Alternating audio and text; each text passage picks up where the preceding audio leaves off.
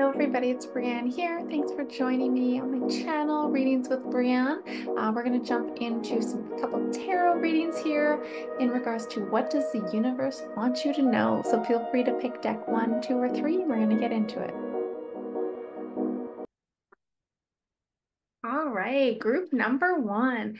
You guys, this is a really exciting time for you guys. You have amazing oracle and an amazing tarot cards here.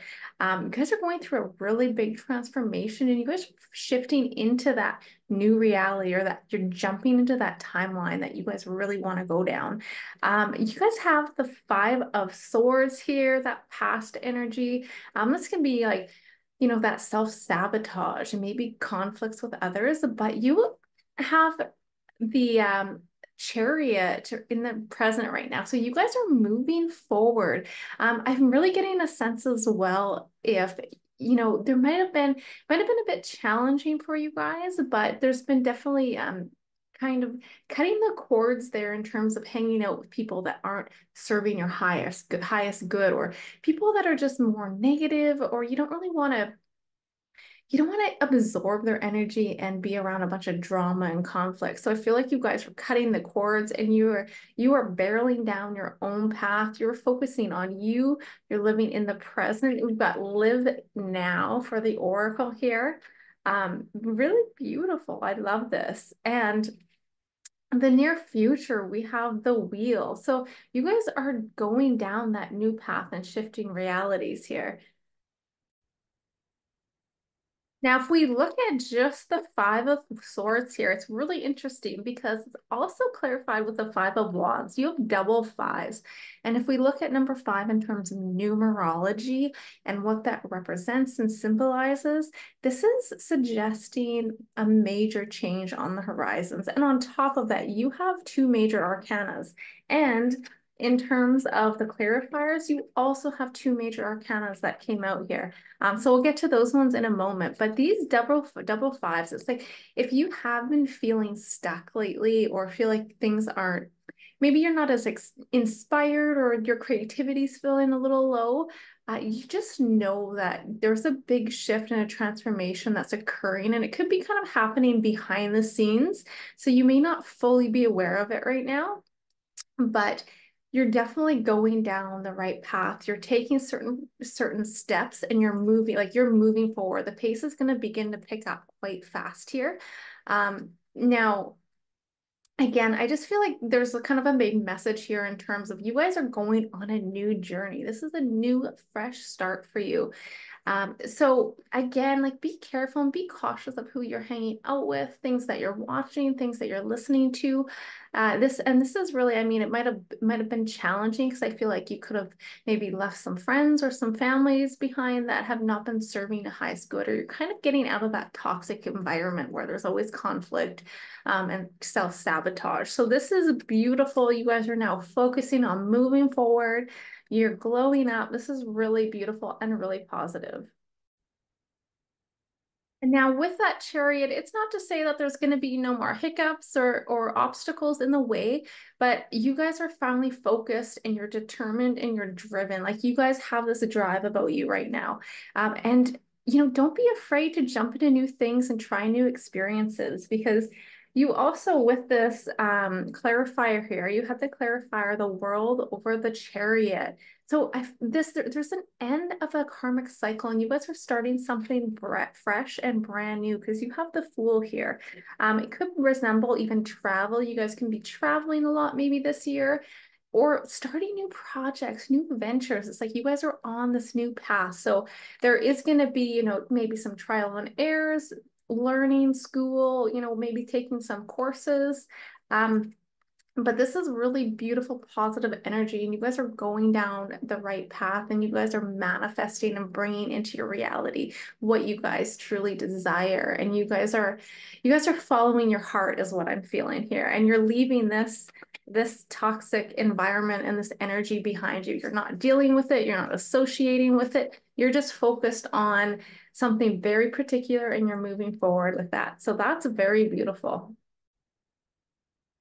And also having all these major arcanas here, there's a big message saying that you've come here to learn a very specific lesson during this lifetime, and you've learned it.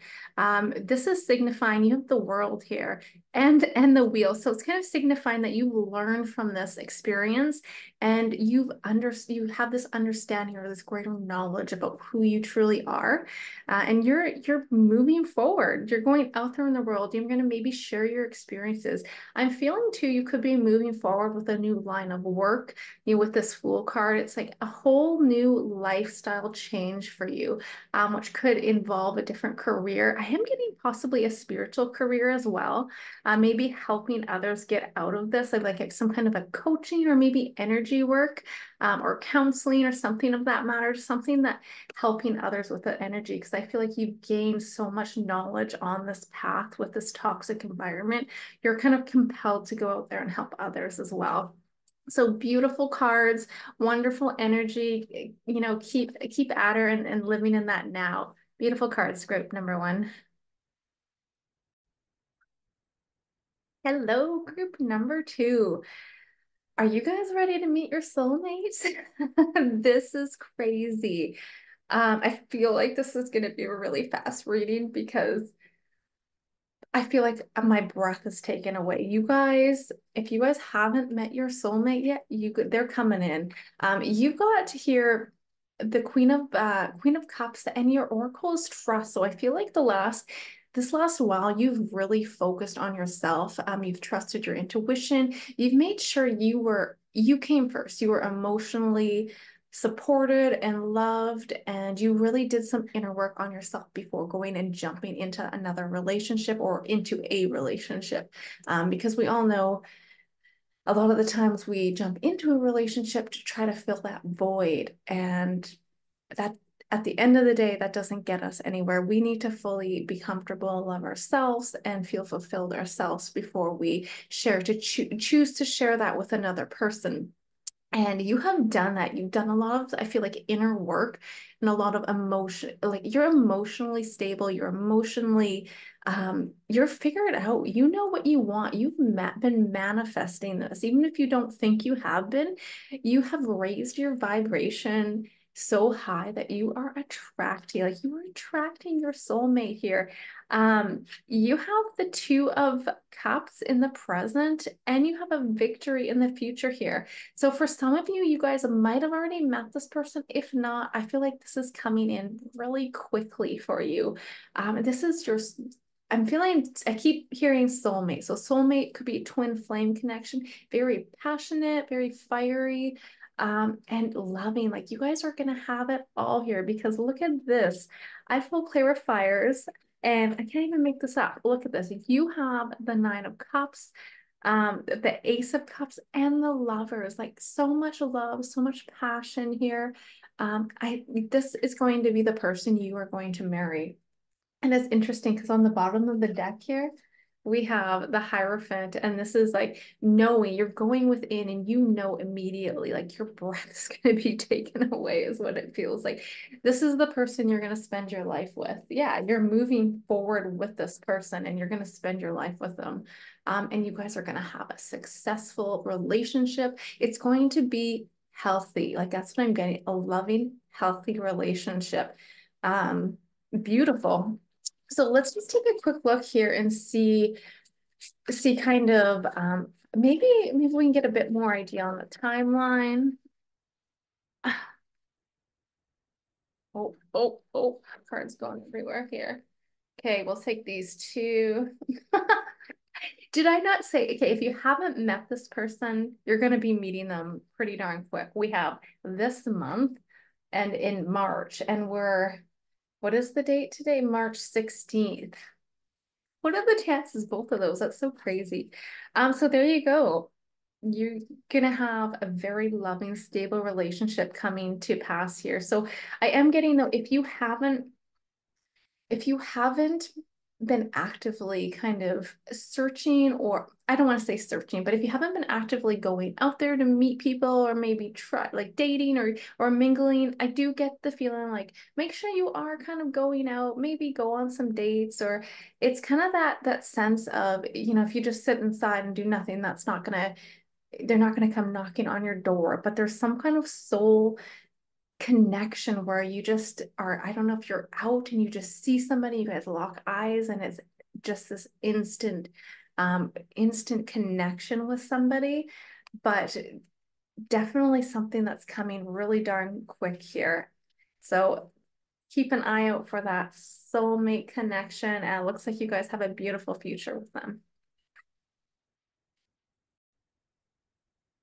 Hello, group number 3. All right. So the big message for you guys is to have some patience. Your oracle here is patience and planning. Like, don't be so hard on yourself. And I mean, everything's an experience. So if something doesn't succeed the first time, keep trying. I mean, it might not even succeed after the 20th time, but don't give up. There's a big message of not giving up here, because you have the Four of Cups, and also kind of clarified here with the Ace of Wands. I feel like with these ones together, I feel like you've kind of lost your passion or your motivation for something specific here.